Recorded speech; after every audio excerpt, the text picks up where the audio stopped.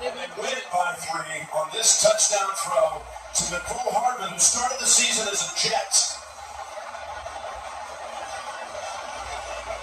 And I want you to know this was an incredible call. What they did, Andy Reid right here, and Mahomes' eyes holding people inside. You cannot look at Mahomes' eyes. Watch this right here. Pause that, right there. See this motion? As soon as that happens, Ward's eyes go to the next guy inside. And at that point, he's out-leveraged. You have to time that motion perfectly where you can hide him behind. Andy Reid, that was a perfect call, and Mahomes working inside. It's so hard to beat those guys, and the Niners players are good, but the Chiefs are the standard. It takes everything. You got to go take it. That's why I say they might need to go for it on that 4th and 4.